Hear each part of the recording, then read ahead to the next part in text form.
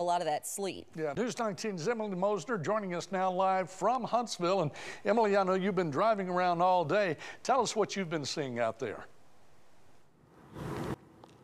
Good evening, guys. Well, right now I'm here at the U.S. Space and Rocket Center in Huntsville, and I'm here because it gives us a pretty good view of what we can see on the roads. But before I get to those road conditions, I do want to tell you about the weather that I'm seeing out here. Right now, we do have some sleet coming down, as Danielle and Jessica were talking about. A lot of sleet across the Tennessee Valley today. It kind of just feels like ice pellets are hitting you in the face. It doesn't feel good, and it's not good to drive on either. In fact, the Huntsville Police Department have asked people to stay off the roads, but that's not stopping some of those people that we're seeing out here right now on 565. I mean, there's definitely some cars out here. There goes one. But I'll tell you, there's really about one good lane in each direction because all that snow we got earlier today is really on those roads. Now, earlier we were driving around. Let's take a look at some of the video from earlier.